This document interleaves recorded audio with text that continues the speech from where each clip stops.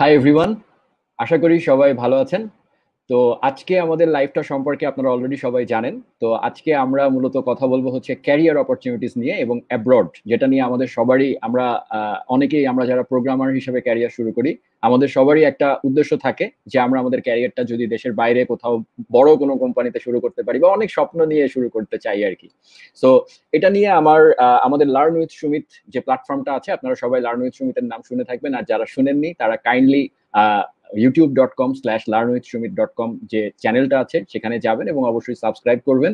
তাতে আমার পক্ষ থেকে আপনাদের জন্য অ্যাডভান্স থ্যাঙ্কস থাকলো যারা সাবস্ক্রাইব করবেন।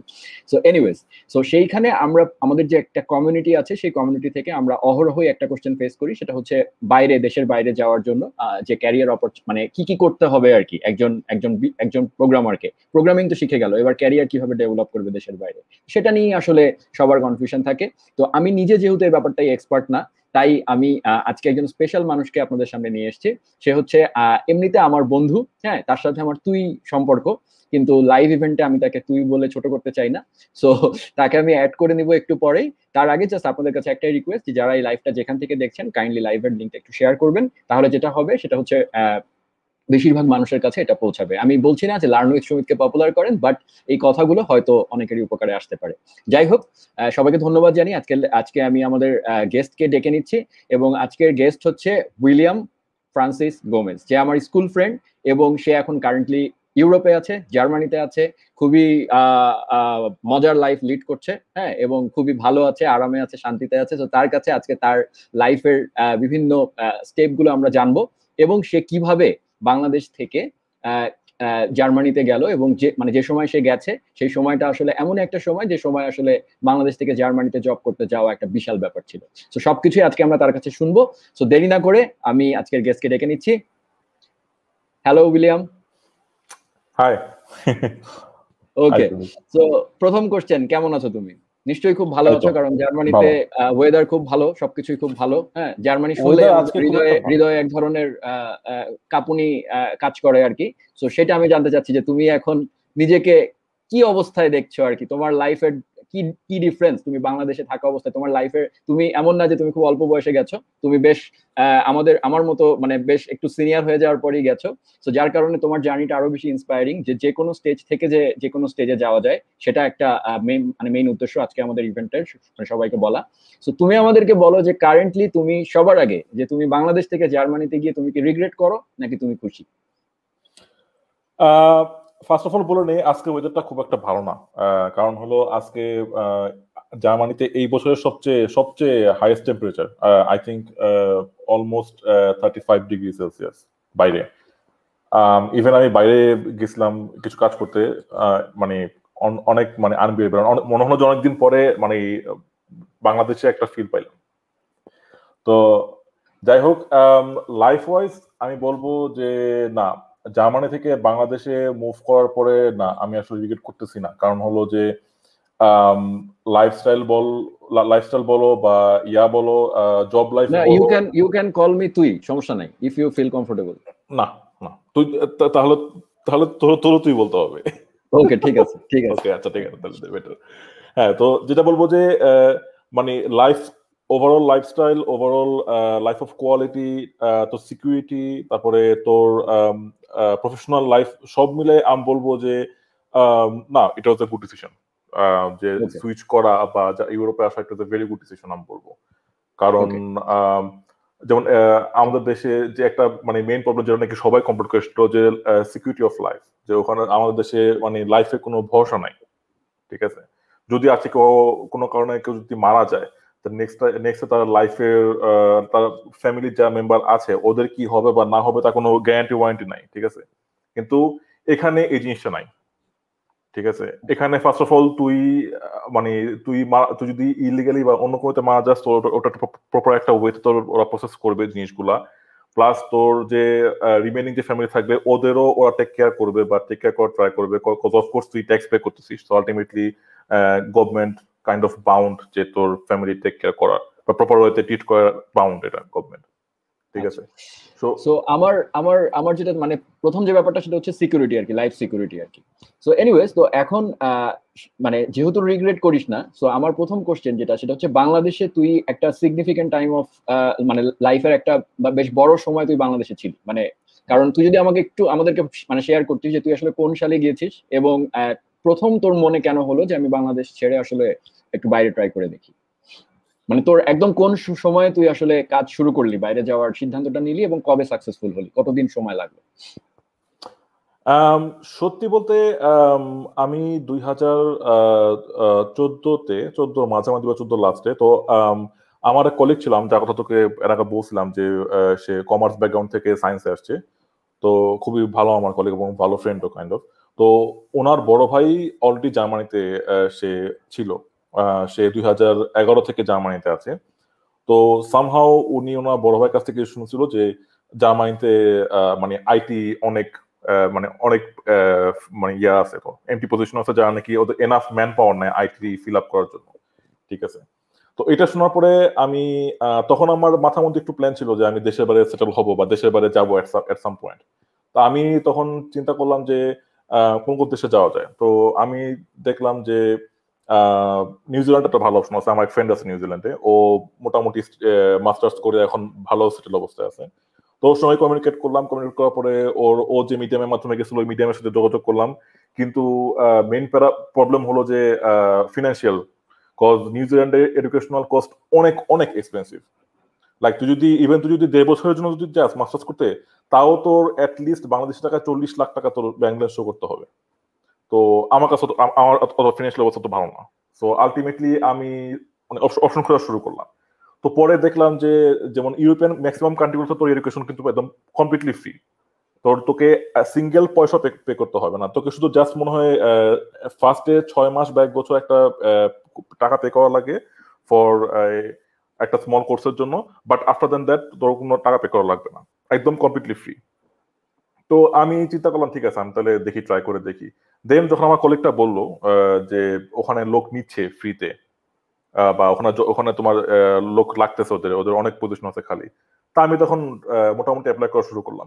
তো আমি একটা সিভি দাঁড় করালাম, সিভি দাঁড় করানোর পরে দেন আমি 2015-র শুরু থেকে অ্যাপ্লাই করা শুরু করছি। আমি 2015-তে অ্যাপ্লাই করা শুরু করলাম। দেন আমার মনে আছে ফার্স্ট যে কোম্পানি আপনি কল করছিল ওটার নাম ছিল হলো কুল ব্লু। ওটা তোর নেদারল্যান্ডসের একটা একদম নাম্বার 1 ই কমার্স কোম্পানি নেদারল্যান্ডসে। তো ওদের কাছে আমি কল পাইছিলাম খুব সম্ভবত ফেব্রুয়ারির ফার্স্ট উইকে বা সেকেন্ড উইকের দিকে। তো আমি আসলে খুবই এক্সাইটেড ছিলাম, কারণ আমি ওই টাইমটাতে আমি মনে হয় অ্যাটলিস্ট 10 থেকে 15টা কোম্পানিতে অ্যাপ্লাই করছিলাম। তো ও ছিল আমাদের ফার্স্ট কোম্পানি। তো এবং আমি যখন ওদের রিপ্লাই পাইছি আমি তো মানে একদম পুরা ক্রেজি। তো পরে ওরা ফার্স্টে এইচআর এর সঙ্গে ইন্টারভিউ নিল, দিলাম, ওটা পাস করলাম। দেন ওদের টিম লিডের সঙ্গে একটা ইন্টারভিউ নিল, ওটা পাস করলাম। দেন থার্ড যেটা আসলে সেটা হলো যে একটা কোডিং টেস্ট নেয় ওরা, এবং এই কোডিং টেস্টটা তোর এখানে একটা একটা একটা রেগুলার প্র্যাকটিস। তুই যদি আইটি রিলেটেড কোনো ইন্টারভিউ দিস, তোকে 90% কোম্পানি তো কাজ করবে হয় তোকে অনলাইনে কোডিং টেস্ট দেওয়ার জন্য, অথবা তোকে একটা কোডিং টাস্ক পাঠাবে, তো ওটা তোকে ফিনিশ করে দেন তোকে সাবমিট করা লাগবে, দেন ওরা রিভিউ করে তোকে ফিডব্যাক দিবে। হ্যাঁ, তো এটা আমার কাছে একদম টোটালি নিউ এক্সপিরিয়েন্স, কারণ বাংলাদেশে তো আমি জাস্ট গেছি, ইন্টারভিউ দিছি, জব হয়ে গেছে, চলে আসছি, দ্যাটস ইট। তো আমি এখানে একটু ইন্টারাপ্ট করি উইলিয়াম, যে তার মানে ব্যাপারটা হচ্ছে যে তুই আসলে আউট অফ দ্য ব্লু মানে খুব একটা নলেজ না নিয়ে আসলে অ্যাপ্লাই করা শুরু করে দিয়েছিলি, মানে খুব বেশি চিন্তা মাথার মধ্যে না নিয়ে আগেই অ্যাপ্লাই করা শুরু করে দিয়েছিলি এবং ইউ গট দ্য রেসপন্স। ঠিক আছে, এবং ওইটুকু ধারণা নিয়েই তুই আসলে একটা সার্টেন স্টেপ পর্যন্ত চলেও গিয়েছিলি, তাই না? তো তার মানে খুব বেশি আয়োজন তোকে করতে হয়নি আর কি। হ্যাঁ, শুরুতে করতে হয় না, এটা সত্য, শুরুতে করতে হয় না। সো তুই যে তোর অ্যাপ্লিকেশন ওয়েটা কি ছিল, মানে মানে সম্পূর্ণ নিশ্চয়ই অনলাইনে। তো 2014-15 কথা যদি বলি, সেই সময় জব সার্চের বা এই কাজগুলো তুই কোন প্ল্যাটফর্মে করতিস বা কোন ধরনের জায়গাগুলোতে করতিস? মজার কথা হলো 2014 লাস্টের দিকে তো স্ট্যাক ওভারফ্লো জবসের অফিসিয়াল যাত্রা শুরু হয়, কিন্তু ওটা সবার জন্য ওপেন ছিল না। ওটা একটা ইনভাইট বেসিক একটা অপশন ছিল, যে ইনভাইট বেস, যে তোকে কেউ ইনভাইট দিবে দেন তুই অ্যাপ্লাই করতে পারবি। তো আমাকে সামহাও জন ইনভাইট করছিল, তো আমি এটার মধ্যে সাইন আপ করলাম, করার পরে দেখলাম যে ওখানে অত বেশি জব সার্কুলার নাই, বাট কিছু ভালো ভালো জব সার্কুলার আছে যেগুলো নাকি তোর বলে দেওয়া আছে যে ওরা তোর রিমোট রিলোকেশন ওরা সাপোর্ট করবে বা ওরা তোকে মানে হেল্প করবে রিলোকেশন করার জন্য। তো আমি ওটা দেখে দেখে ওই কোম্পানিগুলোতে অ্যাপ্লাই করছিলাম, ঠিক আছে। তো ওখান থেকে কিছু করছিলাম, প্লাস লিঙ্কডইন থেকে কিছু করছিলাম। আরো তোর দুই একটা ওয়েবসাইট ছিল, জার্মান একটা ওয়েবসাইট ছিল, আমার নামটা ঠিক খেয়াল নাই। ওখান থেকে ওরকম মানে অ্যাপ্লাই করতাম আর কি, মাঝে মাঝে যে খুঁজতাম, খুঁজে খুঁজে দেখতাম আমার সঙ্গে যেগুলো ম্যাচ হয় মানে জবগুলো, ওগুলো আমি অ্যাপ্লাই করতাম বেসিক্যালি, বুঝছিস। আচ্ছা ওইভাবে কি করা। আচ্ছা, সো ইনিশিয়ালি যখন তুই অ্যাপ্লিকেশনটা করতিস তখন আসলে তুই তো তোর একটা সিভি নিশ্চয়ই সেখানে অ্যাটাচ করতিস। তো হ্যাঁ যেটা একটা গ্রোয়িং কোশ্চেন সবার মধ্যে থাকে যে আমি আমার সিভিটা বা আমার নিজের যে প্রোফাইলটা সেটাকে আমি কিভাবে প্রেজেন্ট করবো। তো তুই তোর সিভিটা সম্পর্কে যদি একটু বলিস যে তুই কি কোনো এক্সট্রাঅর্ডিনারি কিছু করেছিলি নাকি মানে কিভাবে তোর সিভিটাকে সাজিয়েছিলি যেটা আসলে তোর কাছে মনে হয়েছে সবচেয়ে এফেক্টিভ ছিল, যে যার কারণে তোকে আসলে কল করা হয়েছে। আমি যেটা আমার মনে আছে, আমি আমার কাছে মনে হয় সম্ভবত ওল ফর্মেটটা আছে ও কোথাও। আমার মনে আছে আমি একটা জায়গাতে পড়ছিলাম যে যারা নাকি এইচআর বা যারা নাকি মানুষ নেয় বা মানুষকে জাজ করে, ওরা কিন্তু তোর এত বড় সিভি পড়ার কোনো টাইম নাই। তো আমি যেটা দেখছিলাম যে ওরা একটা ফরম্যাট করে কাইন্ড অফ একটা ফরম্যাট করে রাখছিল, যে যেখানে নাকি তুই তোর কি পয়েন্ট গুলা এবং তোর কি রেসপন্সিবিলিটি গুলা তুই জাস্ট মেনশন করবি উইদিন শর্ট ফর্ম, ঠিক আছে। লাইক একদম 10-12 লাইন করে ডিসক্রিপশন দেওয়ার কোনো দরকার নাই, ঠিক আছে। আচ্ছা ইভেন আমার সিভি আমি মনে হয় 2 পেজের মধ্যে একদম করে ফেলছিলাম, জাস্ট একদমই শর্টকাটে, যে হ্যাঁ কোম্পানির নাম, এই সাল থেকে এই সালে এই টেকনোলজি কাজ করছি, দ্যাটস ইট। এভাবে করে সবগুলো জবের মানে সবগুলো কোম্পানি বা সবগুলো পজিশনে আমি একটা করে আমি সিএল করছিলাম, এবং আমি কোন কোন টেকনোলজিতে কাজ করছি বা আমি কোন কোন টেকনোলজিতে আমি আমার নলেজ আছে, ওগুলো আমি আলাদা করে একটা বক্সের মধ্যে সুন্দর করে একটা মানে একটু হাইলাইট করে দিয়েছিলাম, যে আমি পিএইচপি নিয়ে কাজ করছি, আমি জাভাস্ক্রিপ্ট নিয়ে কাজ করছি, বা আমি অমুক ফ্রেমওয়ার্ক নিয়ে কাজ করছি। এই জিনিসটা আমি জাস্ট হাইলাইট করে দিয়েছিলাম সুন্দর করে, বুঝছো। আচ্ছা, তো জাস্ট সেখানে এইগুলো, আর তেমন কিছুই না। সেখানে কি তোর করা, তোর তো প্রচুর প্রজেক্ট ছিল, কারণ আমি যতটুকু জানি তুই বাংলাদেশে দীর্ঘদিন চাকরি করেছিস, প্লাস মানে বিভিন্ন সফটওয়্যার কোম্পানিতে জব করেছিস, প্লাস নিজেও একটা ফার্ম ছিল কিছুদিন। সো তোর অনেক প্রজেক্ট ছিল, so you R already experienced. So সেই এক্সপিরিয়েন্স গুলো কি তুই তোর সিভিতে হাইলাইট করেছিলি, শেয়ার করেছিলি, বা করলে সেগুলো কি পরিমাণ করেছিলি? হ্যাঁ, আমার মনে আছে আমি একদম একদম লাস্টের দিকে যেখানে কি রেফারেন্সটা পাচ্ছিল, ওখানে আমি আমার মানে সবচেয়ে মানে আমি বলবো যে সবচেয়ে বেশি কাজ করছে যে প্রজেক্ট, এরকম 3-4টা প্রজেক্ট আমি লিঙ্ক দিয়েছিলাম ওখানে, যেগুলো নাকি লাইভ আছে অফকোর্স।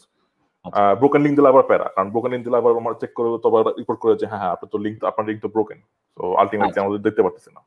আচ্ছা আচ্ছা, তোকে আমি একটা অডিয়েন্স থেকে অলরেডি কোশ্চেন আসা শুরু হয়ে গেছে, আমাদের প্রচুর আচ্ছা মানুষ আসলে ওয়েট করে আছে। সো আমি নিজে কথা না বলে আমি একটু অডিয়েন্সের কোশ্চেন গুলো নিচ্ছি। সো এখানে প্রথম যে কোশ্চেনটা এসছে সেটা হচ্ছে উইলিয়াম ভাই, ইউরোপ কান্ট্রিতে আইটি রিলেটেড জবের ক্ষেত্রে এডুকেশন কতটা ম্যাটার করে?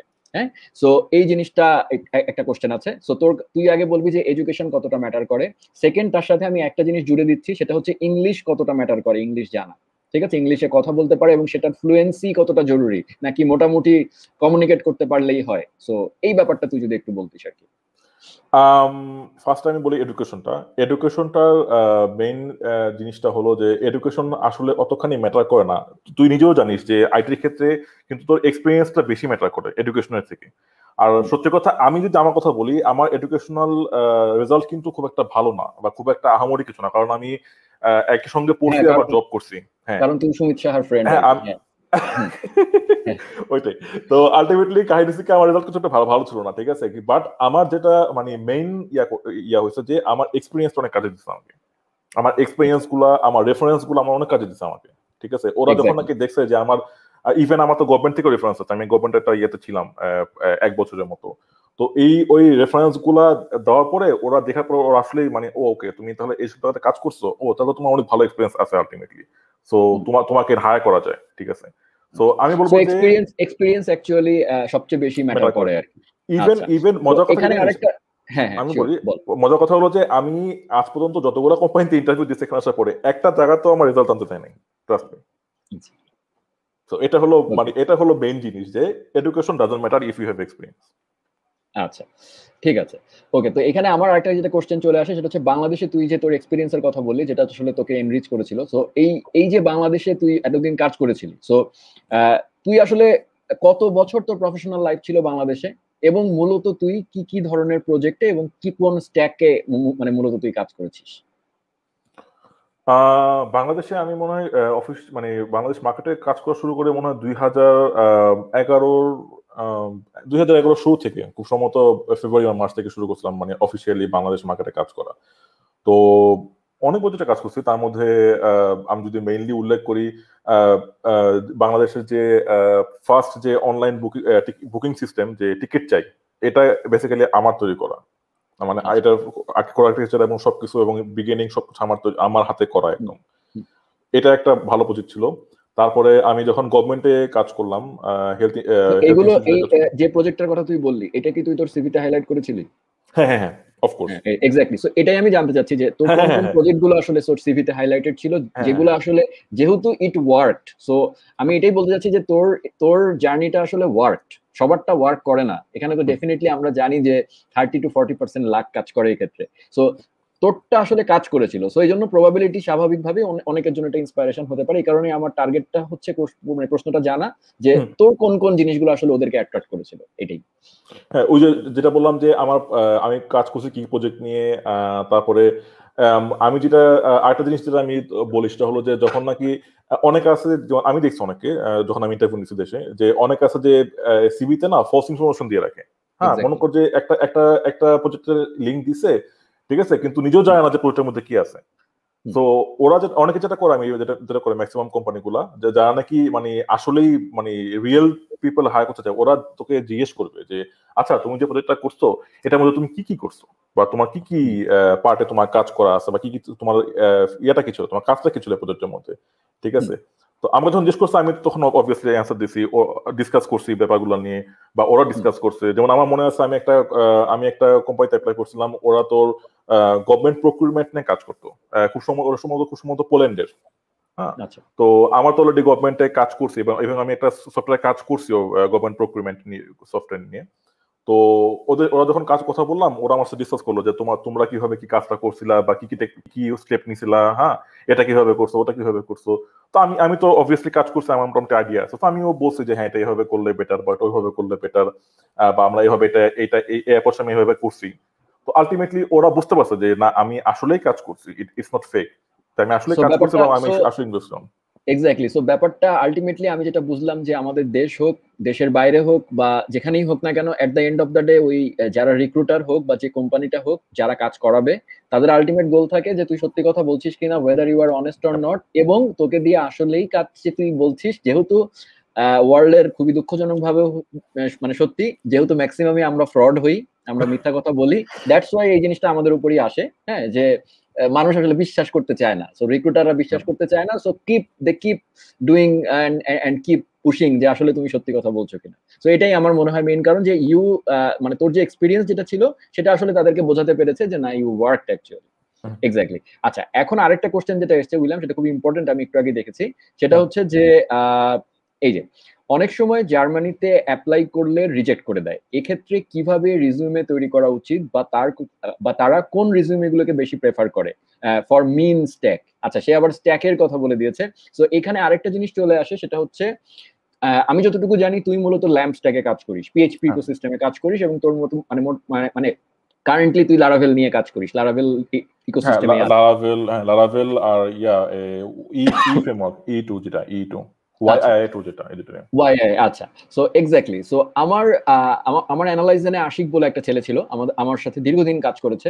সো অনেক দিনের সম্পর্ক। তো সে হচ্ছে তোর মতোই জার্মানিতে চলে গেছে আমার এই থেকে রিসেন্ট টাইমসে। তো সেও ওখানে যে পিএইচপিতেই কিন্তু জব করছে। সে ওখানে যে সে আসলে এডুকেশন, সে স্কলারশিপ নিয়ে গিয়েছিল, এবং তার রেজাল্ট ছিল অত্যন্ত মানে সাধারণ আর কি, খুব বেশি যে ভালো রেজাল্ট ছিল তা না। সে অনেকবার অ্যাপ্লাই করতে করতে একবারে তার হয়ে যায়। হ্যাঁ, ব্যাপারটা ছিল এরকম। এবং সে কিন্তু আমার মতোই আসলে পাশ করতে সময় লেগেছে, অনেক স্ট্রাগলিং, বাট প্রোগ্রামিং ভালো পারতো। সো সে মানে he never left, say try করে গেছে করতে করতে 4-5 বছর ট্রাই করার পরে একবার তার কল চলে এসছে, এবং হি ওয়েন্ট দেয়ার, এবং সেখানে যে উইদিন 6 মান্থস এর মধ্যে আমি শুনলাম সে পিএইচপি তে জব করে। সো এখন কথা হচ্ছে, তার মানে জার্মানিতে তোর কাছে কি মনে হয়, জার্মানিতে কি পিএইচপি স্ট্যাক, বাংলাদেশে আমরা জানি PHP stack is very popular, যেহেতু তুই অনেকদিন ছিলি জানিস। সো জার্মানিতেও কি পিএইচপি স্ট্যাক, এখানেও কি পিএইচপি ইজ নট ডেড, এটা ট্রু? পিএইচপি আমি যদি সত্য কথা মানে একদম অনেস্টলি বলি, German people loves open source, ঠিক আছে। এখানে যে সাইটের জবটা একটু কম ছিল, যে ডটনেট যদিও এখন কাইন্ড অফ ওপেন সোর্স হয়ে গেছে, বাট এট সাম পয়েন্ট এটা একদম মানে অনেক এক্সপেন্সিভ ছিল। সো আলটিমেটলি এখানে তো বেশি জব পিএইচপি অফকোর্স, তারপরে তোর জাভা কিছু জব আছে, পাইথনের আছে, তারপরে গোল্যাং এর কিছু আছে দেখি মাঝে মাঝে। হ্যাঁ, বাট পিএইচপি বলতে গেলে পিএইচপি একদম সবার উপরে, পিএইচপি আর জাভাস্ক্রিপ্ট একদম সবার উপরে, মানে ফ্রন্ট এন্ড আর ব্যাক এন্ড ডেভেলপার পিএইচপি আর জাভাস্ক্রিপ্ট একদম খুবই কমন। ওকে, সো আমাদের ইউজারের যে কোশ্চেনটা ছিল যে মিন স্ট্যাক মানে তোর নোড ইকোসিস্টেম প্লাস হচ্ছে অ্যাঙ্গুলার, সো এই স্ট্যাকটা সম্পর্কে ওখানে কি অবস্থা, মানে তোর আইডিয়া কিরকম? আমরা জানি মার্ন stack is very popular, but what about mean stack? মিন স্ট্যাকে আমি একটা কথা যেটা বলি সেটা হলো যে মানে যে দেখছিলাম এখানে এখানে আমাদের দেশে যেমন একটা চলা আছে কি, যারা নাকি ফ্রন্ট এন্ড ওরা ব্যাক এন্ডে কিছু বুঝে না, তো লাইক ব্যাক এন্ডে পিএইচপি হয়তো তেমন কোনো নলেজ নাই বা কিছু, বাট আমি যতদূর এখানে বুঝতে পারছি যে এখানে যারা নাকি ফ্রন্ট এন্ড তারা অ্যাটলিস্ট কিছু হইলেও পিএইচপি বোঝে বা জানে, এবং তারা কিছু হইলেও যদি পিএইচপি তে যদি কোনো কাজ করা লাগে তারা করতে পারবে। হ্যাঁ, তারা বলে তারা ফ্রন্ট এন্ড, আমরা ফ্রন্ট এন্ডে কাজ করি, আমরা ফ্রন্ট এন্ডে কাজ করতেছি, বাট তাদের পিএইচপি জানা লাগে এবং তারা পিএইচপি জানে, মানে অ্যাটলিস্ট ওয়ার্কেবল সিচুয়েশন তারা জানে, এটা বলবো। সো বোঝাই যাচ্ছে যে পিএইচপি আসলে ওখানে বেশ পপুলার এবং পিএইচপি ইকোসিস্টেমটা বেশ জনপ্রিয়, এবং আমি নিজেও আসলে ইনফ্যাক্ট অনেক ভাবে জেনেছি যে জার্মানিতে এবং কাজের ক্ষেত্রেও সার্চ করতে গেলেও দেখা যায় যে প্রচুর পিএইচপি জবস থাকে।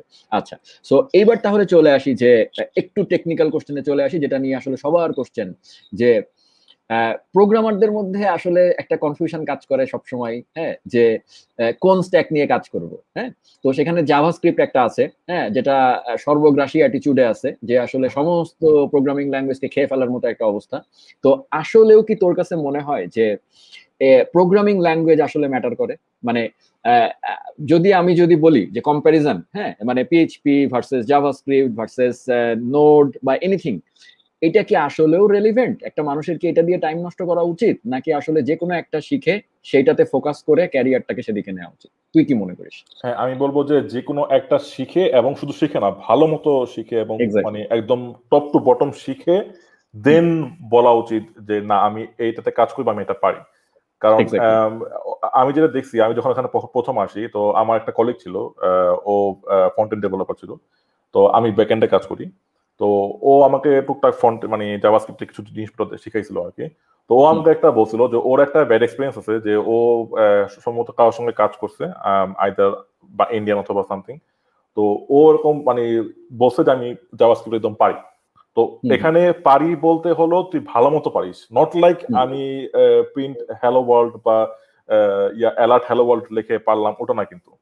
তো ও আমাকে বলছিল যে দেখ তুইও কি এরকম শুধু পারিস? আমি বলছি না, আমি যতটুকু পারি, আমার জাভাস্ক্রিপ্ট সম্বন্ধে আমার আইডিয়া কম, আমি কাজ খুব কম করছি, বাট পিএইচপি যতটুকু আমার দরকার আমি এনাফ আমার নলেজ আছে পিএইচপি তে, ঠিক আছে? তো ওই যে জাস্ট যে নলেজ ল্যাঙ্গুয়েজ একটা শিখুক, কিন্তু একদম top to bottom, not like মাঝখানে অল্প একটু বা সামনে অল্প একটু শিখে বাকিটা না শিখে শিখলাম না, পারি তো এখন একটু পারি তো, সমস্যা কি, চালাই দিই। আচ্ছা, সো এইটার ক্ষেত্রে আরেকটা কোশ্চেন আমি একটু নিয়ে ফেলি একই সাথে, সেটা হচ্ছে এখানে একজন প্রশ্ন করেছে যে উইলিয়াম ভাই, ফ্রেশারদের জন্য জব পাওয়ার অপরচুনিটি কেমন? যেমন তুই ছিলি একটু এক্সপেরিয়েন্সড, সো ফ্রেশারদের জন্য জব পাওয়ার অপরচুনিটি কেমন, এবং রিমোট জবের ব্যাপারে যদি কিছু বলতেন, মানে না যে রিলোকেট না করে বাংলাদেশ থেকে, বিকজ কারেন্টলি এই জিনিসটা দেখা যাচ্ছে আফটার দ্য প্যান্ডেমিক, হ্যাঁ, এইটা দেখা যাচ্ছে যে ইউরোপ হোক বা যে কোনো এই বাইরের দেশগুলো, তারা বাংলাদেশ থেকে প্রচুর রিসোর্স আসলে, in fact I have been contacted by some big companies HR team through LinkedIn, এবং তারা জানি না তারা কিভাবে আমাকে ফাইন্ড আউট করেছে, এবং করে তারা যেটা চাচ্ছে যে আমাকে কিছু ক্যান্ডিডেট দাও তোমার বাংলাদেশ থেকে, এবং তুমি আশা করি আমাদেরকে বেটার ক্যান্ডিডেট দিতে পারবা। সো এটাই আমি জানতে চাচ্ছি যে রিমোট জব ব্যাপারটা আসলে কিরকম ভাবে কাজ করে এই মুহূর্তে, আমি তোর সময়কার কথা বলছি না, বর্তমানের, সেটা সম্পর্কে তোর কোনো আইডিয়া যদি থাকে। আর হচ্ছে ফ্রেশারদের, একদম ফ্রেশার, যে হচ্ছে ধর ফ্রেশ গ্রাজুয়েট হোক আর প্রোগ্রামিং শিখে খুব ভালো জানে তা না, বাট সে একটা লেভেল পর্যন্ত জানে, আমরা জানি যে এক্সপিরিয়েন্স বাড়তে থাকে সময়ের সাথে সাথে, সো সে যদি জুনিয়র সফটওয়্যার ইঞ্জিনিয়ার হিসাবে বা জুনিয়র ওয়েব ডেভেলপার হিসাবে ক্যারিয়ার শুরু করতে চায়, তাহলে জার্মানিতে বা ইউরোপের অন্যান্য কান্ট্রিতে কিরকম স্কোপ আছে? ফার্স্টে যেটা বলবো যে ফ্রেশার হিসাবে আসলে অপরচুনিটি খুবই কম।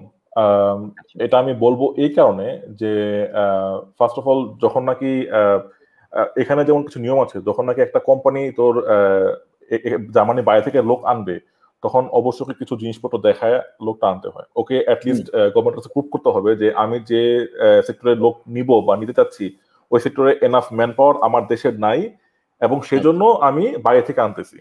এবং এই যে আমি বাইরে থেকে আনতেছি এটার জন্য আবার এই কোম্পানিকে এক্সট্রা অনেক কিছু কাজ করতে হয় এবং অনেক মানে কিছু প্রসেস আছে ওগুলো যাওয়া লাগে এবং টাকাও পে করা লাগে কিছু এক্সট্রা। হ্যাঁ, এটা কাইন্ড অফ মেম্বারশিপের মতো আর কি, বুঝছিস? মানে এটা হওয়া উচিত যে কোনো দেশের জন্যই আর কি, কারণ হ্যাঁ তা না হলে এক্স্যাক্টলি। তো নিজের দেশ প্রমোট হবে না। হ্যাঁ এক্স্যাক্টলি। তো এখন যেটা কাহিনী হয় যে যখন নাকি একটা কোম্পানি এত কিছু দিয়ে যাওয়ার পরে, টাকা পয়সা পে করার পরে, ঝামেলাতে যাওয়ার পরে, দেন যখন একটা মানুষকে হায়ার করবে তখন ওরা অফকোর্স চাবে যে একটা একটু এক্সপিরিয়েন্স, মানে একটু এক্সপিরিয়েন্স থাকা একটা মানুষকে হায়ার করার জন্য ফ্রেশারের থেকে। কারণ হলো অবশ্যই ওর কিছু এটা কাইন্ড অফ একটা ইনভেস্টমেন্ট, ঠিক না?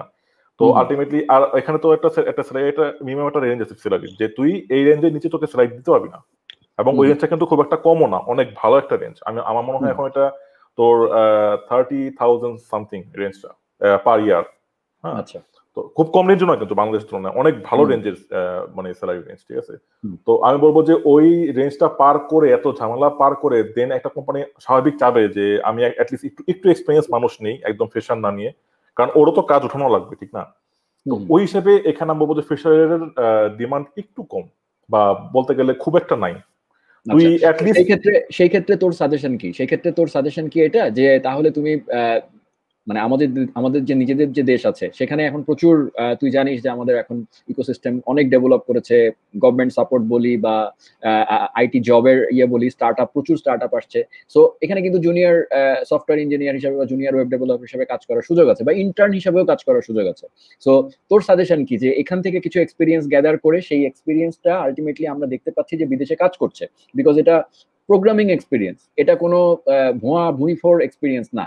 সো যার কারণে আমি যদি এখানে একটা এক্সপিরিয়েন্স অর্জন করি, so it will never actually মানে ফেল করবে না, এটা অবশ্যই বাইরে গিয়েও কাজে লাগবে, রাইট?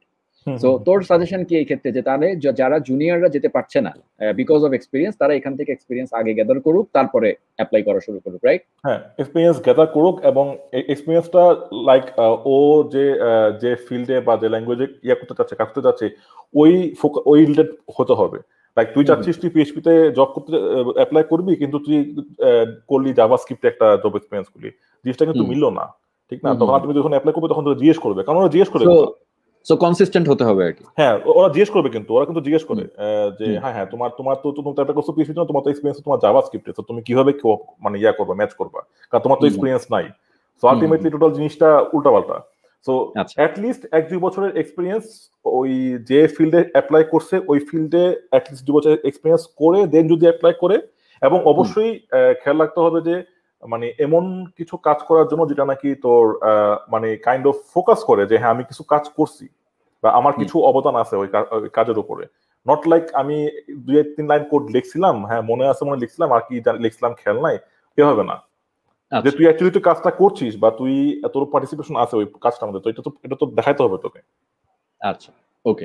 আচ্ছা, এবার আমি পরের আরেকটা ইম্পর্টেন্ট কোশ্চেনে আসি, যেটা আমি নিজে পার্সোনালি সমস্ত লাইভে ফেস করি বা যে কোনো ইভেন্টে গেলে ফেস করি, সবার মুখে এই কথাটা, এবং এই কোশ্চেনটা দেখলেই তুই বুঝে যাবি যে বাংলাদেশের প্রোগ্রামিং সেক্টর আসলে ডেভেলপ করেছে। সেটা হচ্ছে তাদের কোশ্চেন সেটা হচ্ছে শুধুমাত্র কম্পিটিটিভ প্রোগ্রামিং স্কিল দিয়ে কি জব পাওয়া সম্ভব, নাকি কোনো একটা সেক্টরে স্কিলড হতে হবে, like web app development, mobile app development ইত্যাদির দিকে মুভ করতে হবে? মানে তার কোশ্চেনটা যদি আমি সামারি করি তোকে, সেটা হচ্ছে বলতে চাচ্ছে যে কেউ কেউ থাকে, যেমন আমরা যারা সিএসসি থেকে যারা পড়াশোনা করে, হ্যাঁ, বা একাডেমিক তাদের যাদের ব্যাকগ্রাউন্ড সিএসসি, তারা মানে শুরু থেকে কম্পিটিটিভ প্রোগ্রামিং কন্টেস্ট বা এ ধরনের জিনিসগুলোর দিকে, প্রবলেম সলভিং এ ধরনের জিনিসগুলোর দিকে ফোকাস থাকে, which is very important for a programmer. But ও যেটা কোশ্চেনটা খুব ইম্পর্টেন্ট, সেটা হচ্ছে প্র্যাকটিক্যাল লাইফে আমরা জানি যে, এটা তুইও খেয়াল করে দেখেছিস যেহেতু তুই একটা টিম চালাস, যারা আবার একদম রোবোটিক ভাবে জাস্ট প্রবলেম সলভিং করে, তারা যখন রিয়েল লাইফ কোনো একটা কেসটাকে সলভ করতে দেওয়া হয়, লাইক যদি ধর তোর ওয়েবের কোনো একটা পার্টিকুলার সার্ভিস ঠিক মতো কাজ করছে না, হ্যাঁ স্লো হয়ে গেছে বা পারফরমেন্স ইস্যু হচ্ছে, তখন কিন্তু কম্পিটিটিভ মানে প্রোগ্রামিং এর যে থিওরিটিক্যাল নলেজ, সেটা দিয়ে কি কাজ সবসময় করা যায় না, কিছুটা প্র্যাকটিক্যাল এক্সপিরিয়েন্স লাগে, কিছুটা ইউজ কেস সম্পর্কে জানা লাগে। সো এটাই হচ্ছে ওর কোশ্চেন, যে শুধুমাত্র যদি সে কম্পিটিটিভ প্রোগ্রামিং নলেজ থাকে তার, আর কিছু না থাকে, তাহলে কি সে বাইরে অ্যাপ্লাই করতে পারবে কিনা, বা এই রিলেটেড কোনো জব আছে কিনা? আমার মনে হয় যে মানে এখানে মানে বাইরে অ্যাপ্লাই করতে হলে বোথ স্কিল দরকার, ঠিক আছে? কম্পিটিটিভও দরকার আছে, তোর প্র্যাকটিক্যালও দরকার আছে। কারণ কম্পিটিটিভ দিয়ে তুই তোর অ্যানালাইজিং স্কিল তোর অনেক বাড়বে, তুই একটা প্রবলেম সলভ করার ক্ষেত্রে তুই থিঙ্কিং করবি বা চিন্তা করতে পারবি যে আমার এটা ভাবে করবো বা ওটা ভাবে করবো, এটা তো অটোমেটিক্যালি চলে আসবে। বাট তোর সাথে সাথে কিন্তু প্র্যাকটিক্যাল এক্সপিরিয়েন্সও লাগবে। যে আমি এই প্রবলেমটা কিভাবে সলভ করব বা কিভাবে সলভ করছিলাম আগে বা কিভাবে করা যায়, প্র্যাকটিক্যালি কিভাবে করা যায়, ঠিক আছে? কারণ এখানে একটা জিনিস কি, এখানে আমি যেটা দেখছি যে এখানে যারা নাকি এখানকার ডেভেলপার বা যারা নাকি জার্মান ডেভেলপার, হ্যাঁ, যাদের সাথে কাজ করছি, ওরা যখন একটা প্রবলেম সলিউশন করে, ওরা কিন্তু নেক্সট 5 বছর, হ্যাঁ, যে আমার নেক্সট 5 বছর আমার গ্রোথটা কিরকম হতে পারে বা আমার গ্রোথ হলে আমার প্রবলেমটা কিরকম হতে পারে, এগুলো কিন্তু চিন্তা ভাবনা করে দেন সলভ করে। ওরা নট লাইক আচ্ছা প্রবলেম আসছে আমি এখন ধরে একটা কিছু লিখে আপাতত সলভ করে ফিক্স করে দিই, লাইক হট ফিক্সের মতো আর কি। হট ফিক্স কিন্তু করে না ওরা, ওরা প্রপার সলিউশন করে যাতে নাকি জিনিসটা ফিউচারের জন্য সিকিউর থাকে বা স্টেবল থাকে। তো এই জিনিসটা তো প্র্যাকটিক্যাল থেকে তো ছাড়া তো আসবে না ভিতরে বেসিক্যালি।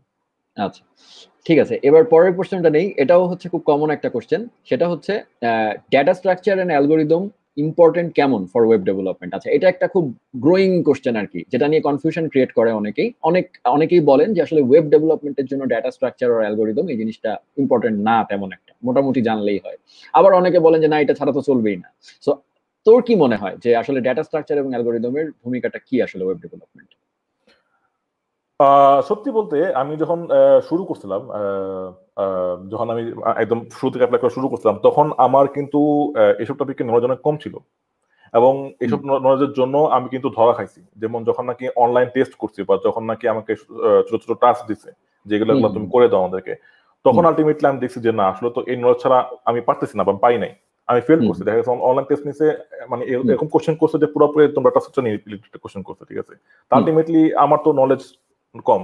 সো আমার তখন অন দা ওয়েতে আমি যখন আমি মানে গেছি, প্লাস আমি তখন আমার শিখছিও যে আমার এটা শিখতেছে ওটা শিখতেছে। যেমন আমি সয়েড প্রিন্সিপাল শিখছি, তারপরে আরো যে বেসিক প্রিন্সিপাল গুলো সেগুলো শিখছি। ওপিটা ভালো মতো শিখতে হয়েছে আমার, অবভিয়াসলি একদম এক্সাম্পল সহকারে শিখতে হয়েছে, ডাটা স্ট্রাকচার শিখতে হয়েছে।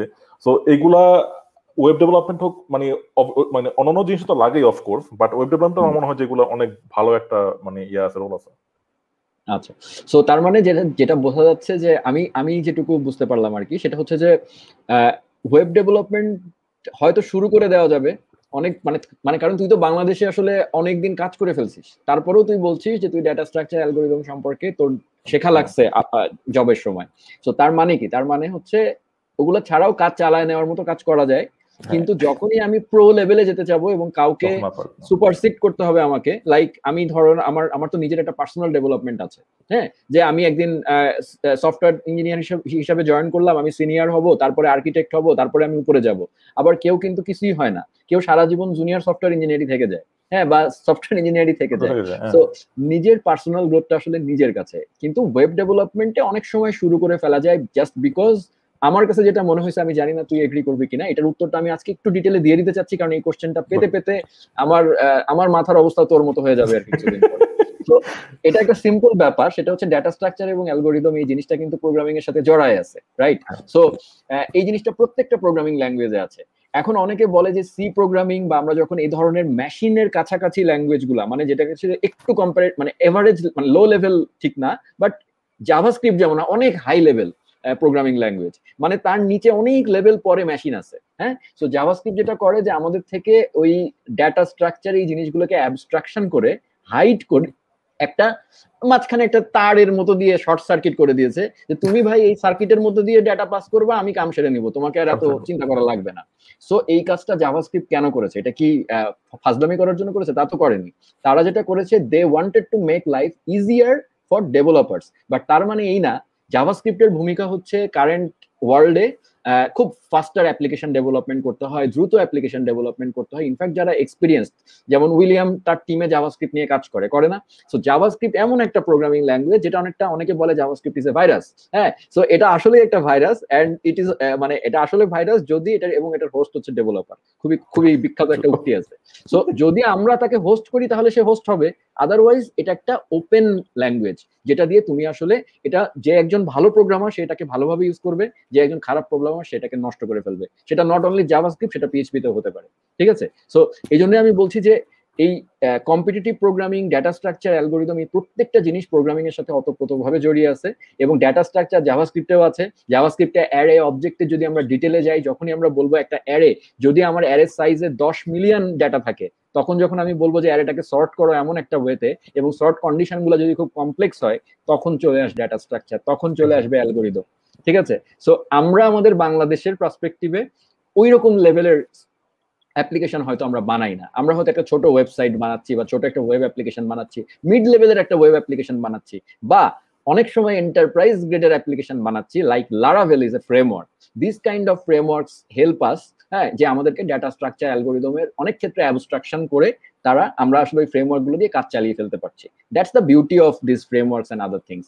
But at the end of the day যদি জীবনে কখনো আরো উপরে যেতে হয়, সফটওয়্যার আর্কিটেক্ট হতে হয়, বা নিজেকে আরো উপরে দেখতে চাও, হ্যাঁ, জার্মানি থেকে উইলিয়াম জার্মানি গেছে, যদি জার্মানির থেকেও বেটার কোনো জায়গা থাকে সেখানে যেতে চাও, হ্যাঁ, বা উইলিয়াম নিজেও যদি আরো নিজেকে, আমি জানি উইলিয়াম নিজে এখনো পড়াশোনা করে, সো ওইটাই বলতেছি যে সবসময় আসলে নিজেকে স্টাডির মধ্যে রেখে আলটিমেটলি জিনিসটাকে সলভ করতে হবে। সো কোনো কিছুই আসলে এখানে মিস নাই, মানে সবকিছুই শেখা লাগবে, এটা হচ্ছে মেইন কথা।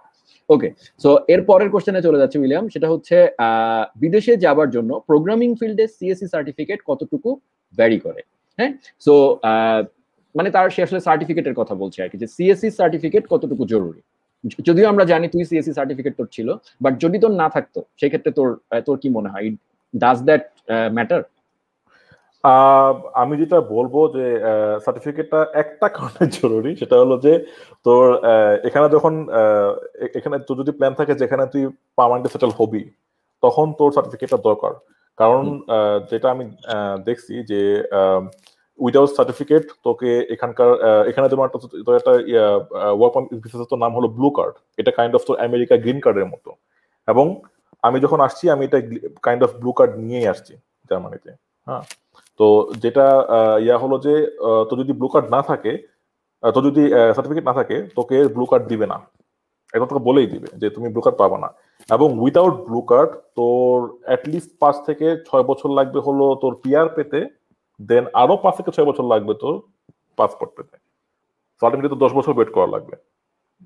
সো এই পারপাসের জন্য সার্টিফিকেটটা খুবই জরুরি, যে অ্যাটলিস্ট মানে মার্ক ডাজন্ট ম্যাটার, কত মানে পাস কিভাবে করছো দেখার দরকার নাই, বাট অ্যাটলিস্ট সার্টিফিকেট আছে, এটাই অনেক, এবং এটাই ওরা দেখবে সিরিয়াসলি। আচ্ছা, সো তার মানে এটা থেকে আশা করি যারা অনুষ্ঠানটা দেখছে তারা বুঝতে পারছে যে অ্যাটলিস্ট সার্টিফিকেটটা নাও, সেটা সিএসসি তে হোক বা যে কোনো ক্ষেত্রে হোক, একটা সার্টিফিকেট আসলে, right William, if I am not wrong, CSC হতে হবে তা না, বাট অ্যাটলিস্ট একটা সার্টিফিকেট প্রয়োজন, গ্রাজুয়েশন অ্যাটলিস্ট, গ্রাজুয়েশন হ্যাঁ, সো গ্রাজুয়েশন অ্যাটলিস্ট, সেটা তোমরা যেভাবেই হোক, সো পড়াশোনাটা বন্ধ করবা না, সেটা কন্টিনিউ করবা, তার সাথে সাথে স্কিলফুল হতে হবে আর কি, সেটা হচ্ছে মেইন কথা। সো সার্টিফিকেট না নিয়ে সবাই জাকারবার্গ হওয়ার দরকার নাই, কারণ জাকারবার্গ দুনিয়াতে সবাই হবে না, হ্যাঁ, যে এবং আলটিমেটলি বিল গেটস তো সবাই হবে না। সো আমাদের মতো যারা, হ্যাঁ, আমাদের জন্য আসলে প্রয়োজন হবে। আর তুমি যদি সার্টিফিকেট ছাড়া জাকারবার্গ হইতে পারো, তাহলে এই অনুষ্ঠান আজকে তুমি দেখছো না, তুমি ডেফিনেটলি অন্য কিছু করতেছো আর কি।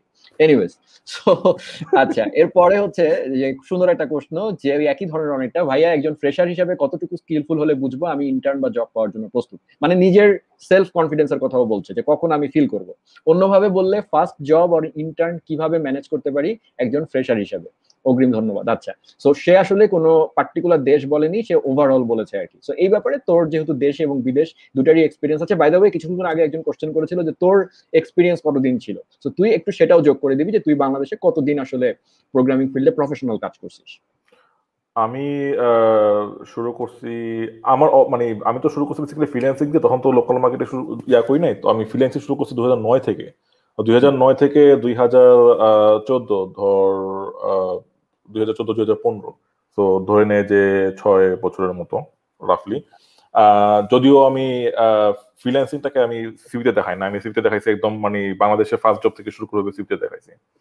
তো ওই হিসেবে বলতে গেলে আমার এক্সপিরিয়েন্স ছিল 4 বছর 4.5 বছরের মতো এক্সপিরিয়েন্স ছিল আর কি। প্লাস আমি আবার মাঝখানে একটা আমেরিকান কোম্পানিতে তোর পার্ট টাইম মানে উইকলি তোর 20 ঘন্টা দিতাম আর কি। একটা আমেরিকান কোম্পানি ছিল, ওরা একটা সফটওয়্যার বানাচ্ছিল কাইন্ড অফ এয়ারবিএনবি মতো, তো ওটা আমি আবার এখানে অ্যাড করে দিয়েছিলাম, ওটাও খুব ভালো ভ্যালু দিছিল। তো তো সব মিলে 4-5 বছর হলে আমি মনে করি যে good enough for to apply outside. আর যেটা বলবো আউটসাইড মানে তুই তাহলে ওখানে যে তোর মানে তুই যে জবের জন্য অ্যাপ্লাই করেছিলি, কারেন্টলি তোর রোল হচ্ছে টিম লিড হিসাবে, ফুল স্ট্যাক টিম লিড হিসাবে। তো তুই যখন গিয়েছিস তখন তুই আসলে কোন র্যাঙ্কে গেছিস আর কি, কোন ডেজিগনেশন নিয়ে গেছিস আর কি? হ্যাঁ, এটা একটা ভালো কোশ্চেন করছিস। ওখানে আমি জানতাম যে, কারণ আমার লেকিংস আছে অবশ্যই, তো আমি আলটিমেটলি ওদের লেভেলে আমি কাজ করি না, এটা আমি জানি খুব ভালো মতো। তো আমি অ্যাপ্লাই করছি নর্মাল সফটওয়্যার ইঞ্জিনিয়ার হিসেবে। তো আমি ওখানে সফটওয়্যার ইঞ্জিনিয়ার হিসেবে কাজ করছি প্রায় 2 বছরের মতো। দেন আমার লাস্ট যে কোম্পানি ছিল ওটার মধ্যে আমি ছিলাম সিনিয়র সফটওয়্যার ইঞ্জিনিয়ার হিসেবে প্রায় 3 বছর, এন্ড দেন আমি এই এখন যে কোম্পানিটা আছে এখানে তোর লিড হিসেবে কাইন্ড অফ জয়েন করছি। সো আলটিমেটলি আমার এখানকার সিস্টেমটা বুঝে দেন আমাকে আস্তে আস্তে আগাইতে হয়েছে। আমি ওখান থেকে একদম লিড নিয়ে, বা আমি কিন্তু বাংলাদেশ কিন্তু যখন আমি ছাই তখন আমার লিডে ছিলাম কিন্তু আমি কোম্পানিতে। আমি এখানে আসার সময় আমি তখন যেটা করছি, আমার তো ওই কোয়ালিটি নাই, আমি ফর শিওর আমার ওই কোয়ালিটি নাই, আমাকে একটু লো থেকে শুরু করে দেন আস্তে আস্তে উঠতে হবে step by step. Exactly. So আমি এই জায়গাটা একটুখানি তোকে বলবো, সেটা হচ্ছে এই জিনিসটা আমি আমার এর আগের কিছু জায়গাতেও বলেছিলাম, সেটার জন্য আমাকে অনেকে সমালোচনাও করেছে, বাট হয়তো মিস ইন্টারপ্রেট করেছিল।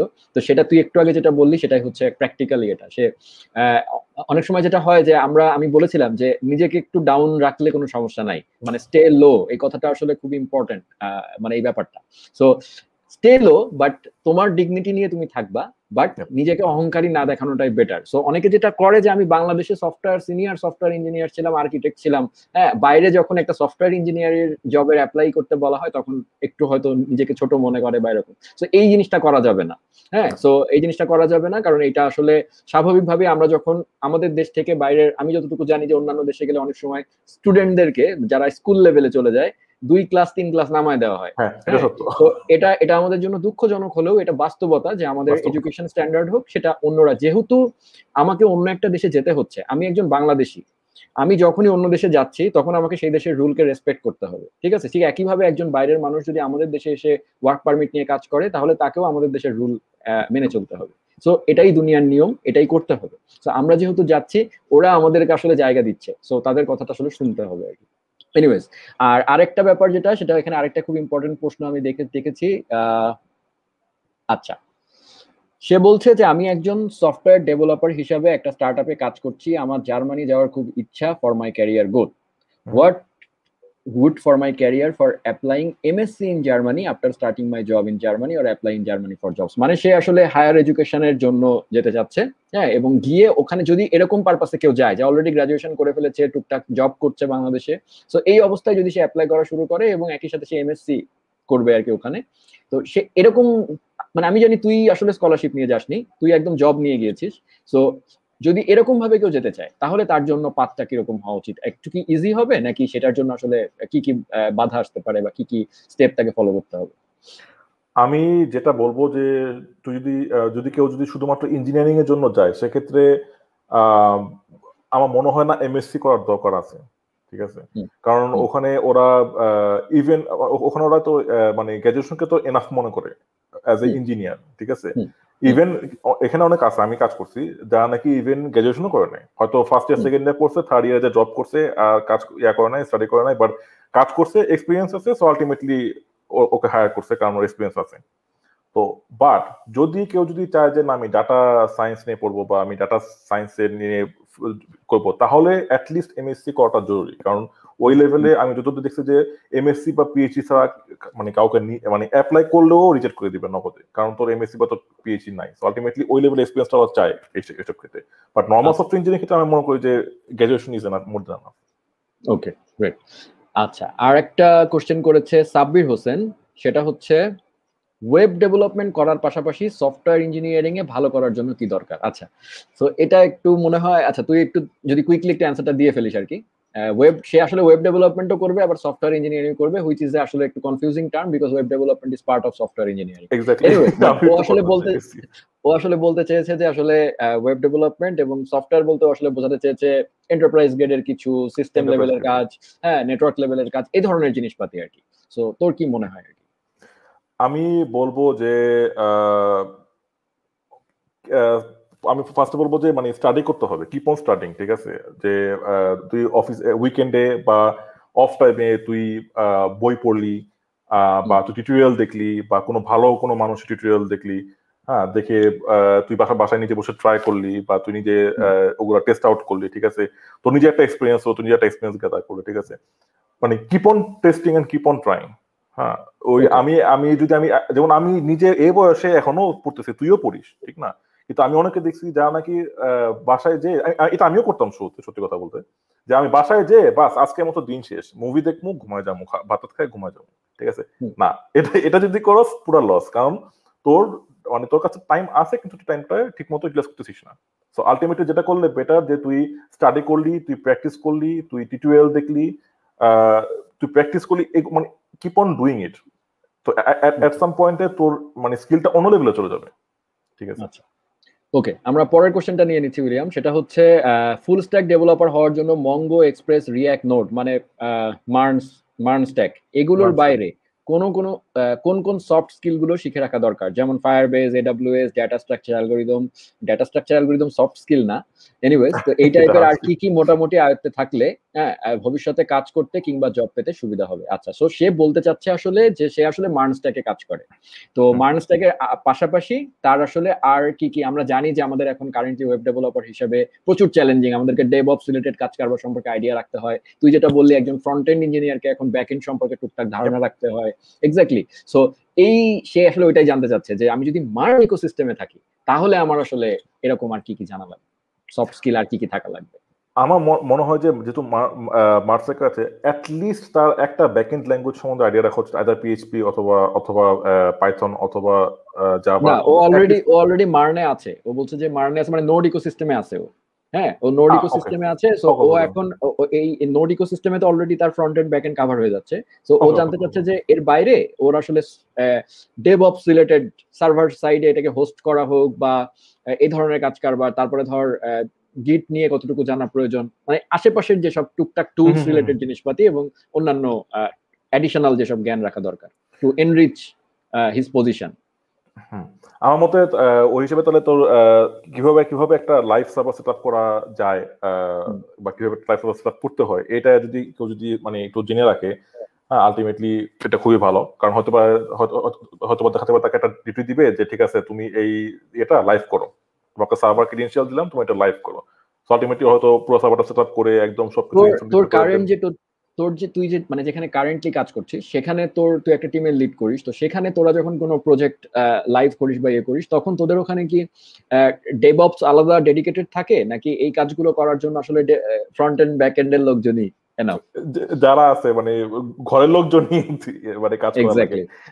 মানে ম্যাক্সিমাম কোম্পানি তো নেয় না, বুঝছিস। কিছু কোম্পানি আছে যারা নাকি ওদের বাজেট থাকে যে আলাদা করে ডেভঅপস নিয়ে ইয়ে করবে, বাট এখন আসলে ওই ট্রেন্ডটা নাই, বুঝছিস। কারণ এখন ম্যাক্সিমাম কোম্পানিগুলো যারা নাকি মিডিয়াম বা ছোট কোম্পানিগুলো, ওরা ওদের মধ্যে থেকে একজনকে ফুল স্ট্যাক নিয়ে নেয় এবং নিয়ে ওকে দিয়ে সার্ভার সেটআপ করা, ওকে দিয়ে ডিপ্লয়মেন্ট তো এই কাজটা আসলে যেটা হয়, এটা বাংলাদেশে তুই যখন অনেকদিন ছিলি বাংলাদেশে দীর্ঘকাল ধরে এটা করা হয়, বাট এটা যে বাইরেও করা হয় এটা অনেকে বিশ্বাস করে।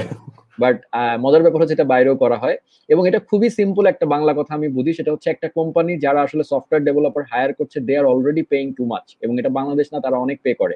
সো তারা চেষ্টাই করবে যে স্বাভাবিকভাবে একজনকে দিয়ে যদি 3 জনের কাজ করিয়ে নেওয়া যায় দ্যাট এটা তাদের জন্য প্রফিটেবল। সো এটা আসলে সিম্পল বাংলা। এক্স্যাক্টলি, তুমি টাকা নিয়ে নিবা, তুমি টাকা নিবা, ওরা না করবে না যে না তোমাকে টাকা দেব না, তুই যদি স্কিল দেখাতে পারিস তোকে টাকা দিবে। আমার কথা হচ্ছে 3 জন মানুষের বেতন যদি 3,90,000 ডলার হয়, whereas যদি একজন মানুষকে দিয়ে সে 3 জনের কাজ করাতে পারে তাহলে সে $60,000 বা $50,000 সে কাজটা করতে পারে। একইভাবে যে লোকটা $30,000 বেতন পেত তার নিজের পজিশন আপগ্রেড হয়ে গেল $50,000-55,000 চলে গেল। So this is a simple calculation আর কি। সো তার মানে কি সেই নিজেকে আসলে 55-তে নিতে পারবে যে আসলে স্কিলড আছে, প্যাশন আছে, পরিশ্রম করতে পারে এবং আসল কথা হচ্ছে প্রোগ্রামিং করে মজা পায়। কারণ একজন মানুষ 3 জন মানুষের কাজ তখনই করতে পারবে যখন সেই কাজটা করতে তার ভালো লাগে, মজা পায়। হ্যাঁ, যেমন আমি কিছুদিন আগে ফেসবুকে একটা স্ট্যাটাস দিয়ে খুবই বিপদে পড়ে গেছিলাম। সিনিয়র বড় ভাইরা, অনেক বড় বড় প্রোগ্রামাররা আমাকে মেসেজ করে সমালোচনা করেছে। সেটা হচ্ছে যে আমি বলছিলাম যে আমাদের যে ফেসবুক বা সোশ্যাল কমিউনিটি যেগুলো আছে সেগুলাতে আসলে আমরা যদি সেলেনা গোমেজ বা দীপিকা পাডুকোন এগুলাকে ফলো না করে আমরা যদি একটু কিছু বড় বড় প্রোগ্রামার যারা আছে বা যারা সুন্দর কন্টেন্ট দেয়, সুন্দর টিউটোরিয়াল দেয়, যারা রিসোর্স দেয়, তাদেরকে যদি আমরা একটু লাইক শেয়ার করতাম তাহলে ফেসবুক, আমি এটা মূলত দিয়েছিলাম এই কারণে যে সোশ্যাল মিডিয়া যেটা করে আমাদেরকে যে অ্যাড গুলো দেয় বা আমাদের চারপাশে যে জিনিসগুলো আমরা দেখি, আমরা তো মেইনলি বাংলাদেশে বসে নেগেটিভ নিউজ দেখি, লাইক পরিমনির কি হলো, হ্যাঁ, লাইক ধর অমুক বান্দা কি করলো, অমুক পলিটিশিয়ান কোথায় গেল, বাংলাদেশ সরকার আমাদের কি নিয়ে গেল ট্যাক্সের টাকায়, সব টাকা মনে খেয়ে ফেললো, এরকম জিনিস নিয়ে আমরা মূলত কাজ করি। আর ধর্ম তো আছেই। তো সবকিছু মিলিয়ে যেটা হয় যে আমরা আসলে একটা নেগেটিভিটির মধ্যে থাকি। সো যদি আমরা এইভাবে আমাদের ইকোসিস্টেমটাকে গুছিয়ে নিতে পারি তাহলে আমরা একটু পজিটিভ নিউজ দেখব, আমরা প্রোগ্রামিং রিলেটেড জিনিসপাতি দেখব। সেটা যখন আমি দিলাম তখন আমাদের দুঃখের বিষয় আমাদের যারা জুনিয়র, যাদেরকে আমি উদ্দেশ্য করে বলেছি, তারা জিনিসটাকে পজিটিভলি নিল, বাট যারা সিনিয়র তারা জিনিসটাকে আসলে এভাবে নিল যে না, একজন মানুষের নর্মাল মানুষ হইতে হবে, হ্যাঁ, সারাদিন কি প্রোগ্রামিং করবে নাকি। হ্যাঁ, সো ব্যাপারটা কিন্তু ওই that was not intended for them, মানে এই লাইনটা তাদের জন্য ছিল না।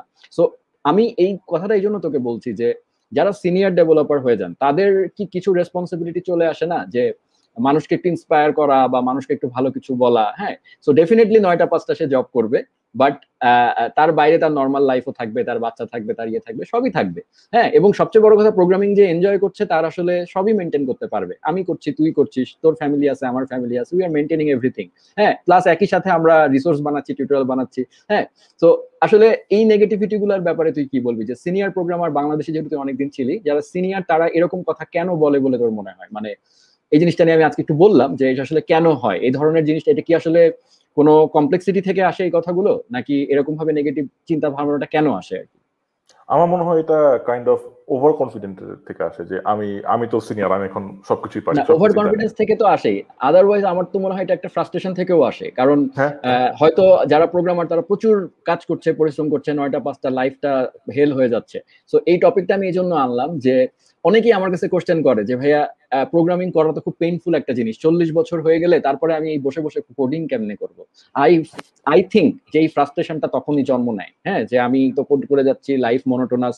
সো তোর কি মনে হয় যে একজন প্রোগ্রামার এইখান থেকে বের হবে কি করে? কারণ 40 বছরে তো মানুষের জীবন শেষ না, আরো তো গড় আয়ু তো অনেক বেশি, 60 65, আর হসপিটালের কল্যাণে প্রোগ্রামার হলে তো টাকা পয়সা অনেক বেশি, হসপিটালে যাইতে যাইতে আরো 10 বছর বেশি বাঁচবে। সো আলটিমেটলি তোর কি মনে হয় বাকি 30টা বছর কেমনে বাঁচবে? আমি তোর কিছু প্র্যাকটিক্যাল এক্সাম্পল দিই। আমি যখন এখানে ফার্স্ট আসলাম, তখন যে ফার্স্ট যে কোম্পানিতে জয়েন করলাম, তো ওই কোম্পানিতে ওদের নিজস্ব কোনো ডেটাবেস ইঞ্জিনিয়ার ছিল না।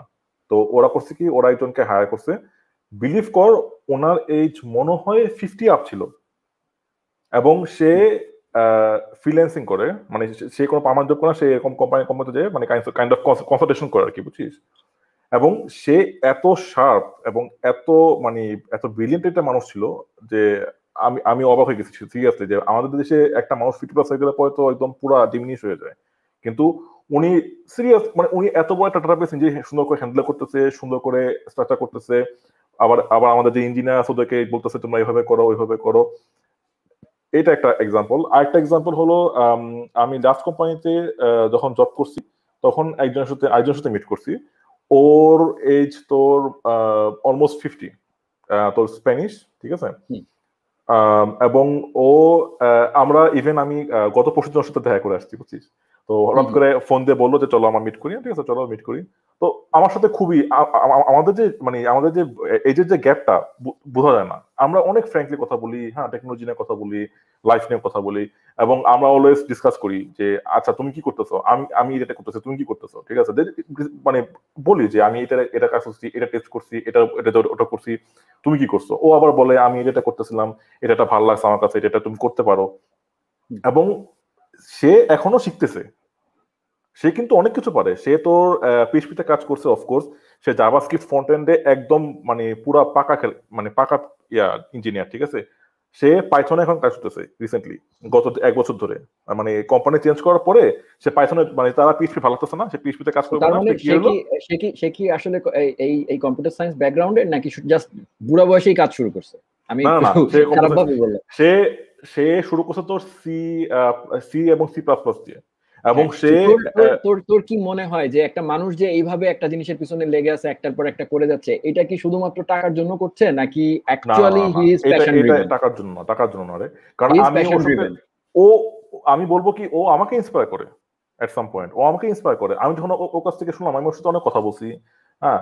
তো ও শুরু করছে C++ দিয়ে, ভালো কথা। তারপরে লং টাইম কন্টিনিউ করার পরে ওর আর মানে ভাল লাগে নাই, এই যে অলওয়েজ হার্ডওয়্যার নিয়ে কাজ করে, অলওয়েজ এটা নিয়ে কাজ করে। ও চেঞ্জ করে কি করছে, ও ওয়েবে চলে আসছে। ওয়েবে আসার পরে পিএইচপি জাভাস্ক্রিপ্টে কাজ করা শুরু করছে। পিএইচপি জাভাস্ক্রিপ্টে কাজ করছে। লাস্ট যে কোম্পানিতে ছিলাম ওখানে প্রায় 6 বছর ছিল, 7 বছর ছিল। আচ্ছা, ওটা চেঞ্জ করে ও 2020-এ জয়েন করলো আরেকটা কোম্পানিতে। ওর আর মানে পিএইচপি ভালো করছে না, পিএইচপি তো বোর হয়ে গেছে, কি করলো, ও জয়েন করলো পাইথনেতে। এবং সে পাইথনে অনেক অনেক ভালো করতেছে, ওখানে হচ্ছে সিনিয়র এবং ওখানে সে একটা টিম লিড দিতেছে। হ্যাঁ, তো সে ওই যে বাসায় করছে, করে করে করে করে এক্সপিরিয়েন্স হয়েছে, দেন অ্যাপ্লাই করছে, জব হয়ে গেছে। ওই যে বললাম এখানে তোর এক্সপিরিয়েন্স থাকলেই তোর এনাফ, তোর যে নলেজ আছে তো এটাই তোর গুড এনাফ, তোর আর কিছু লাগবে না, ঠিক আছে। এবং সে আমি তোকে এই তুই অনেকগুলো স্ট্যাকের কথা বললি, আমি তোকে স্ট্যাক রিলেটেড একটা কোশ্চেন করব নিজের, হ্যাঁ এটা আমার নিজের কিউরিওসিটি। তো সেটা করার আগেই আমি আসলে এত ইম্পর্টেন্ট কোশ্চেন পাচ্ছি, আসলে প্রচুর মানুষ দেখছে, তো এই জন্য আসলে আমি আরেকটা ইম্পর্টেন্ট কোশ্চেন নিয়ে নিই, মেবি তার জন্য এটা খুব ইম্পর্টেন্ট হতে পারে। যে আমি একজন ফুল স্ট্যাক ডেভেলপার, আমার জার্মান ল্যাঙ্গুয়েজ B2 স্কিল আছে, আমি কি জব ভিসার জন্য জার্মানিতে ট্রাই করতে পারি কিনা, জার্মান ভাষা দক্ষতা কতটা সাহায্য করে, খুবই ইম্পর্টেন্ট কোশ্চেন। আমি একটা কথাই বলবো যে জার্মানিতে আইটিতে কোনো ল্যাঙ্গুয়েজ লাগে না, ইংলিশ এনাফ। আমি ইভেন এখন পর্যন্ত আমি জার্মান ঠিক মতো, আমি যে রিসেন্টলি তো বললাম আমি রিসেন্টলি ওই মাত্র জার্মান ক্লাস করে আসলো আর কি। হ্যাঁ, তো আলটিমেটলি লাগে না, ল্যাঙ্গুয়েজ ইংলিশ পারলে গুড এনাফ। এবং এখানকার সব কোম্পানি তোর ইংলিশটা থাকলেই এনাফ, কিছু কোম্পানি আছে তোর জার্মান থাকলে বেটার বলে, বাট বাই ডিফল্ট ওরা ইংলিশেই সবাই ইউজ টু। ইভেন আমি যে কোম্পানি আছে ওখানে সবাই আমরা কথাই বলি ইংলিশে, যারা নাকি যদি মিটিং করে, পার্সোনাল কোনো মিটিং করে জার্মানরা মিলে, ওটা আলাদা ব্যাপার, বাট নর্মাল টিম মিটিং যেগুলো আছে সব ইংলিশ, কোনো ল্যাঙ্গুয়েজ। তবে হ্যাঁ, তবে ওখানে যাওয়ার পরে যদি কেউ পার্সোনাল ইন্টারেস্টে জার্মানটা শিখে নিতে পারে, তাহলে যদি ওইখানে সে লোকালাইজড হয়, মানে ওখানে লোকালাইজড হয়ে গেলে ওখানকার লোকাল কমিউনিটির সাথে মিশতে সুবিধা হবে, পাত্তা বেশি পাবে, তাদের সাথে মিশতে পারবে, সোশ্যাল ইভেন্ট গুলোতে অ্যাটেন্ড করতে পারবে, সো লাইফটা ইজি হবে। লাইক আমি যদি এখন ঢাকা থেকে নোয়াখালী যে আমি সিদ্ধান্ত নেই নোয়াখালী থাকবো, তাহলে আমাকে নোয়াখালী ভাষা যদি আমি জেনে যাই, তাহলে যে কোনো আড্ডায় গিয়ে আমি খুব ভালো ইয়ে পাবো, ব্যাপারটা অনেকটা এরকম। এক্স্যাক্টলি। বাট জিনিসটা ক্যারিয়ারের জন্য অতটা ইম্পর্টেন্ট না আর কি। না, ক্যারিয়ারের জন্য লাগে না। ঠিক আছে, আচ্ছা এবার আমার কোশ্চেনটা আমি নিয়ে ফেলি, অলরেডি উই আর 1 আওয়ার প্রায় হয়ে গেছে। সো আমার কোশ্চেনটা সেটা হচ্ছে স্ট্যাক নিয়ে। যেহেতু আমরা দেখলাম যে জার্মানিতে, আমি দেখছি অনেকের কাছে শুনছি যে PHP is a safe choice, আমি বলবো মানে যদি আমি অন্যান্য ইয়ের কথা বলি তাহলে পিএইচপি ইকোসিস্টেমটা সেফ চয়েস।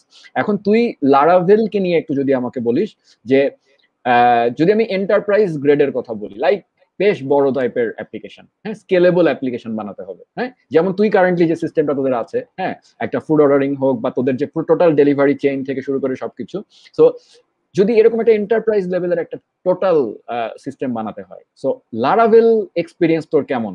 লারাভেল কি সুন্দর কাজ করছে, কোনো জায়গায় কি প্রবলেম হচ্ছে, মানে এবং লারাভেল না হয়ে যদি এটা নোড হতো বা যদি অন্য কোনো মাইক্রো সার্ভিস বেসড সার্ভিস নিয়ে আমি কাজ অন্য কোনো ল্যাঙ্গুয়েজে করতাম, তাহলে আসলে কতটাই বা তুই চেঞ্জ পেতিস? আর সেকেন্ড যেটা আমার কোশ্চেন সেটা হচ্ছে অ্যাঙ্গুলার আমরা জানি যে এন্টারপ্রাইজ গ্রেড একটা ফ্রেমওয়ার্ক, জাভাস্ক্রিপ্টের একটা ফ্রেমওয়ার্ক, এবং এটা মানে মূলত front end framework, complete framework. So angular আর রিয়াক্ট এটা নিয়ে বাংলাদেশে যুদ্ধ হয়, মানে যেটা হয় যে আসলে অ্যাঙ্গুলার রিয়াক্ট নিয়ে এত যুদ্ধ মনে হয় আর কোথাও হয় না। এটার কারণটা হচ্ছে বাঙালি হুজুগে বাঙালি। সো আমরা যেটা করি, আমরা যেটা জানি না সেটা নিয়েও তর্ক করতে আমাদের খুব ভালো লাগে। পরিমণি কার বাসায় গেল, হ্যাঁ তারপরে ধরো যে এইসব ব্যাপারে আমাদের খুব ভালো লাগে। সো আমরা আসলে প্রোগ্রামিং কমিউনিটিতে যারা আছি তারাও আসলে এগুলোর মধ্যে একটা ফান পাই। সো আমি কাইন্ড অফ এই জিনিসগুলোকে কখনো উস্কে দেই যে ঠিক আছে করো, ঝগড়া করো, তর্ক করো, এটা করতে গেলে যেটা হবে না, এটা করতে গেলে যেটা হবে সে অ্যাঙ্গুলার সম্পর্কে দু একটা লাইন জানবে, সে রিয়াক্ট সম্পর্কে দু একটা লাইন জানবে, দ্যাট ইজ দ্য বেনিফিট। হ্যাঁ, এবং কম্পারিজন করতে গিয়ে কয়েকটা ভিডিও দেখবে, দেখে একদম অ্যাকচুয়াল ফ্যাক্টটা জানতে পারবে। সো আমার কথা হচ্ছে যে এই দুইটা মানে enterprise grade framework, front end framework, তোর পার্সোনাল এক্সপিরিয়েন্স যদি কিছু থেকে থাকে যে ওইখানে কারেন্ট মার্কেটে তোরা হয়তো তোদের স্ট্যাক ইউজ করছিস না, বা ওই দুইটা জিনিস ওইখানে কিরকম পপুলার, বা ওইগুলা নিয়ে যারা কাজ করে তাদের আসলে মার্কেট ডিমান্ড কেমন, এবং লারাভেল নিয়ে তুই আগে বলবি যে তোর এক্সপিরিয়েন্স থেকে, অনেক দিনের এক্সপিরিয়েন্স থেকে লারাভেল একটা এন্টারপ্রাইজ গ্রেড ফ্রেমওয়ার্ক হিসাবে, যেমন আমি আমার অ্যানালাইজনে দীর্ঘদিন ধরে লারাভেল আমরা ইউজ করি। সো লারাভেল নিয়ে তোর এন্টারপ্রাইজ এক্সপিরিয়েন্সটা বলবি আর কি, যে এবং যে লারাভেল শিখছে তার কি আসলে অন্যান্য জায়গায় মানে অন্যের ভাতে মুখ দেওয়ার দরকার আছে কিনা। লারাভেল দিয়ে আমি আসলে যতদূর জানি এখানে তোর কিছু ইন্টারনাল, তোর যেমন উবার ইটস, এখানে এরকম কিছু ইন্টারনাল কিছু এরকম সিমিলার কিছু অ্যাপ্লিকেশন আছে, এবং আমার জানা মতে one of the application back end লারাভেলে করা, খুব সম্ভবত লিফারান্দো বা সামথিং একটা আছে, ওটাতে তোর লারাভেলে ব্যাক এন্ডটা করা, লারাভেল এবং ফ্রন্ট এন্ড সম্ভবত মনে হয় রিয়াক্টে অথবা ইয়েতে করা।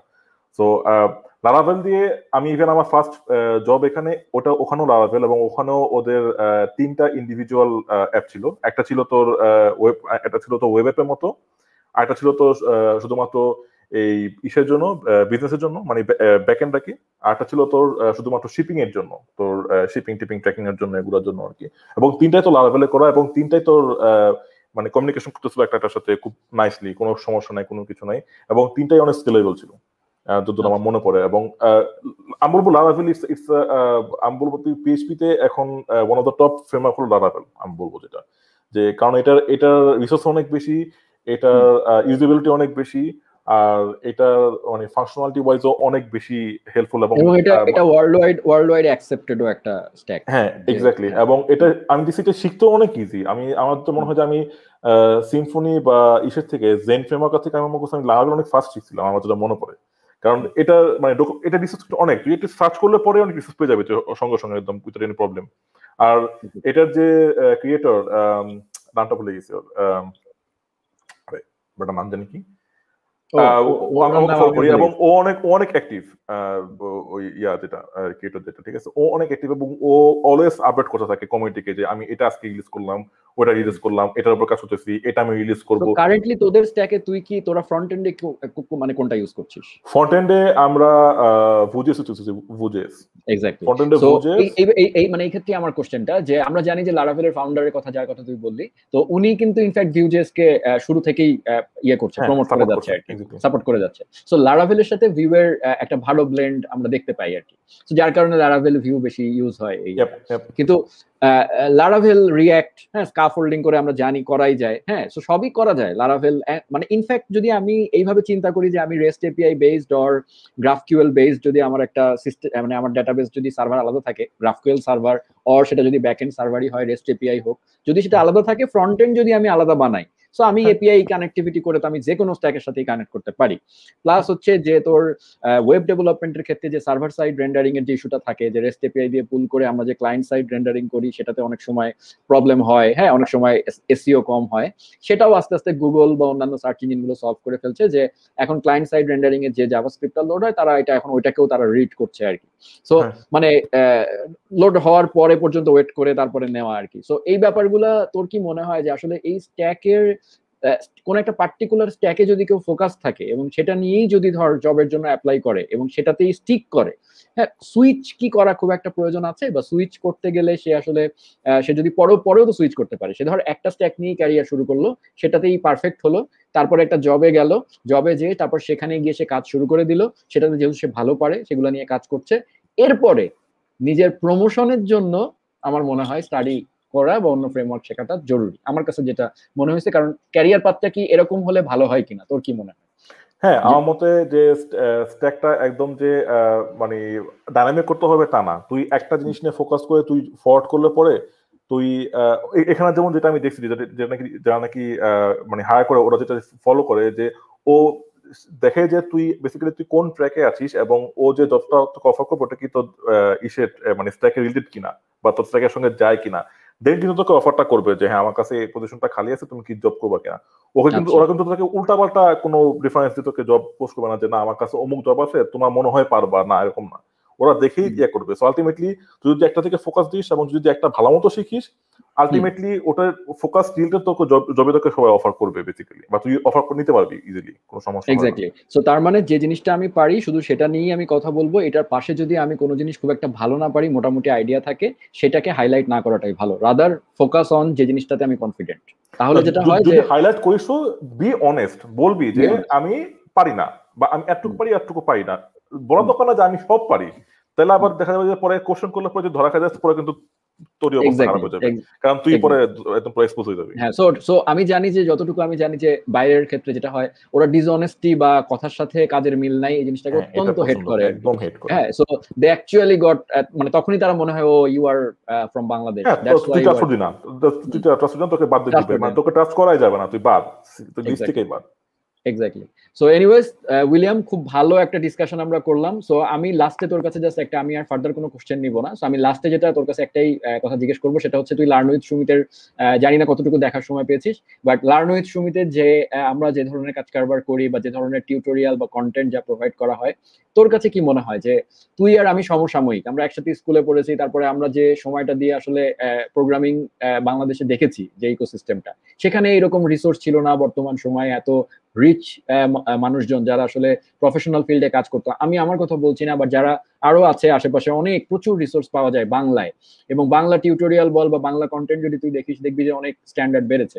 সো এই যে জিনিসগুলো তোর কাছে কি মনে হয় এগুলো আসলে এফেক্টিভ? কারণ বাংলাদেশে কমিউনিটিটা ডিভাইডেড, মানে প্রোগ্রামিং কমিউনিটিটা। কারণ আমি তোকে বললাম যে যারা প্রফেশনাল প্রোগ্রামার, হ্যাঁ কেন জানি, আমি জানি না এই জিনিসটা, এই নেগেটিভিটিটা কেন আসে, যারা প্রফেশনাল প্রোগ্রামার তারা অলওয়েজ, যারা এই অনলাইনে যারা টিউটোরিয়াল বানাচ্ছে, হ্যাঁ, বা যারা অনলাইন কন্টেন্ট বানায় বা শেয়ার করে, সেটা ফ্রি হোক পেইড, সেটা বিজনেস পারপাসে পেইড, যদি কেউ একজন তার কন্টেন্টটা নিয়েই ক্যারিয়ার করতে চায়, সে ডেফিনেটলি পেইড ভার্সনে যাবে, হ্যাঁ। আর যে ফ্রি দিচ্ছে, তার হয়তো অন্য একটা জব আছে বা অন্য কিছু করছে, সে হয়তো ফ্রি কন্টিনিউ করতে পারছে।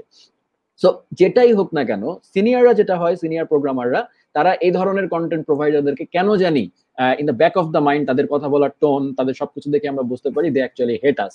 সো এই জিনিসটা কি আসলে উচিত? কারণ এই আলটিমেটলি তাহলে কি community at the end of the day, যারা জুনিয়র বা যারা একদম নতুন, তারা শিখবে কোত্থেকে আসলে? তাদেরকে যদি, কারণ ইংলিশ ল্যাঙ্গুয়েজের বাইন্ডিংসটা কিন্তু থাকে, অনেকেই কিন্তু একদম ইংরেজি খুব ভালো বোঝে না, এবং ইংলিশ টিউটোরিয়ালে আমরা জানি যে প্রোগ্রামিং এ অনেক সময় এমন অনেক টার্ম থাকে, এমন অনেক জিনিস যেটা বাংলায় এক্সপ্লেন, মাতৃভাষাতে এক্সপ্লেন করা, আর ইংলিশ খুব ভালো জানলেও, ইংলিশ যদি আমার সেকেন্ড ল্যাঙ্গুয়েজ হয়, আমি ওইভাবে জিনিসটাকে এক্সপ্লেন করতে পারবো না। সো যদি বাংলা কন্টেন্ট, খুব রিচ কন্টেন্ট আসা শুরু করে, তাহলে আসলে প্রবলেমটা কোথায় বলে তোর মনে হয়? মানে ওনারা কেন এই জিনিসটা নিয়ে নেগেটিভ হয়ে যায়? এটা আমি আসলে জানি না, আসলে এটা মানে এটা আসলে তুই তো আমার একজন মতে করা সিনিয়র উচিত না। প্রোগ্রামার, তুই কখনো টিউটোরিয়াল দেখিস না? তোর কি হ্যাঁ, প্রফেশনাল লাইফে অফকোর্স। কাজে টিউটোরিয়াল লাগে না? হ্যাঁ, হ্যাঁ, এক্স্যাক্টলি। হ্যাঁ, হ্যাঁ। হ্যাঁ, সো আমি actually that helps us both side, senior of course junior সবাইকে হেল্প করে। বাংলা হলে এক্স্যাক্টলি। তো আরো ভালো, বাংলা হলে তো আমার মাতৃভাষা, আমি তো এটা আমার জন্য আরো ভালো। আমার মনে হয় যে বাংলা ভাষাভাষী যারা আছে সবার ক্ষেত্রে এটা খুবই ইজি এবং খুবই ইন্সপায়ারিং যে বাংলাতে টিউটোরিয়াল হচ্ছে, ঠিক না? আর সো লার্ন টিউটোরিয়াল উইথ সুমিতের কোনো কন্টেন্ট কি তোর দেখার সময় হয়েছে কখনো? যদি সময় হয়ে থাকে তাহলে একটু যদি ফিডব্যাক দিয়ে আমি দিতে মনে চাই। হয় তোর ইসের ওই টেল উইন্ড সিএসএস একটা টিউটোরিয়াল না, করছিলি মনে হয়, ওটা টেলউইন্ডের দেখছি। আমি বানাই নাই এখন, টেল টেলউইন্ড উইন্ড না। না কোন একটা সিএসএস থেকে একটা পাইছে, ওটা দেখছিলাম বোঝা যাচ্ছে সম্ভবত। তোর অনেক টিউটোরিয়াল দেখা হয়, তার মানে সবাই যারা টিউটোরিয়াল এই দেখি প্রোগ্রামটা টুকটাক। দেখছে, তারা এটুকু বুঝে গেল যে অ্যাটলিস্ট টিউটোরিয়াল সবাই দেখে। ভাই টিউটোরিয়াল দেখতে হবে, যতই বলো, মাস্ট। এটা যে এটা কোনো মানুষটা, বিকল্প নাই। এক্স্যাক্টলি, যে মানুষটা হয়তো বলছে আরে কি টিউটোরিয়াল বানায়, এসব টিউটোরিয়াল বানায়, টাইম নষ্ট করো, পড়াশোনা করো, ডেফিনেটলি টিউটোরিয়াল যেটা দেখছো সেটাও তো স্টাডি ম্যাটেরিয়াল। হ্যাঁ, সো রাদার এটা তো একটা স্টাডি ম্যাটেরিয়াল। সো আমি ভিডিও দিয়ে দেখাই, আমার মিডিয়াটা টেক্সট হতে পারে, আর্টিকেল হতে পারে, এনিথিং হতে পারে, but at the end of the day তুমি যে কোনো জায়গা থেকে, ভাই যেখানেই দেখি বা ছাই উড়াইয়া দেখো, তাই ব্যাপারটা অনেকটা এরকম। সো আমি যদি ইউটিউবে ভিডিও দেখে আমি উড়াইতে পারি, সমস্যা কি? হ্যাঁ। আর কোনো সমস্যা নেই। তার থেকে বড় কথা যেটা হচ্ছে, ভিডিওতে যেটা হয় লাইভ কোডিংটা করা যায়, দ্যাটস ওয়াই এটা এফেক্টিভ। আদারওয়াইজ তো আর্টিকেল লেখা যায়, আর্টিকেল পড়তে যাদের আর্টিকেল পড়তে ভালো লাগে তারা তো আর্টিকেল পড়বে, আর যাদের ভিডিও কন্টেন্ট দেখতে ভালো লাগে তারা ভিডিও কন্টেন্ট দেখবে। So it's a open community. So anyways, so অনেক ভালো একটা সেশন ছিল উইলিয়াম, এবং থ্যাঙ্কস ফর অ্যারেঞ্জিং টাইম। এবং আরে কোনো আমি জানি সমস্যা। যে তুই কতটা বিজি মানুষ। সো আশা করি যারা এটা আজকে দেখেছে, অনেক মানুষ ছিল, অনেক কোশ্চেন আমরা অনেক মানুষ পেয়েছি। ছিল আসলে। হ্যাঁ, সো এনিওয়েজ, সো আশা করি উইলিয়ামকে আমরা পরবর্তীতে আরেকটা কোনো সেশনে আমরা আবার পাবো, অন্য কোনো টপিকে, যেহেতু ও লারাভেল নিয়ে কাজ করে। সো কোনো একটা টেকনিক্যাল সেশন যদি অ্যারেঞ্জ করার পসিবল হয়, I will definitely try. R thanks William, এবং ভাবিকে এবং তোমার ফ্যামিলিকে আমার পক্ষ থেকে অনেক শুভেচ্ছা এবং ভালোবাসা থাকলো। এবং লার্ন উইথ সুমিতের জন্য যদি তোমার কোনো লাস্ট ওয়ার্ড থেকে থাকে, বা কমিউনিটির জন্য কোনো সাজেশন, অ্যাডভাইস কাইন্ডলি দিয়ে, আমি আর পরে কথা বলবো না, তোমার কথা দিয়ে শেষ হবে। আমি একটা অ্যাডভাইস দিব সবাইকে, সিনিয়র হোক জুনিয়র হোক, যে কিপ অন স্টাডিং।